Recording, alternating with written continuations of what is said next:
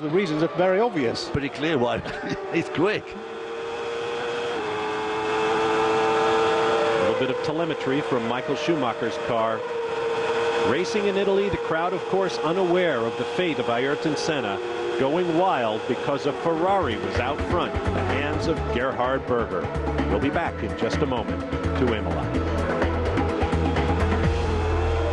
Imola as Gerhard Berger and Michael Schumacher head for the Tamburello corner. Steve? Just watch the bottoming out of the car right there. You saw the sparks come underneath the Ferrari ahead of Michael Schumacher. That is the undulation at the approach to Tamburello that we're talking about. And I believe, and I'm not alone in this, that was the undulation, the ripple in the track that caused the FW16 to become unstable and to leave the track at that point.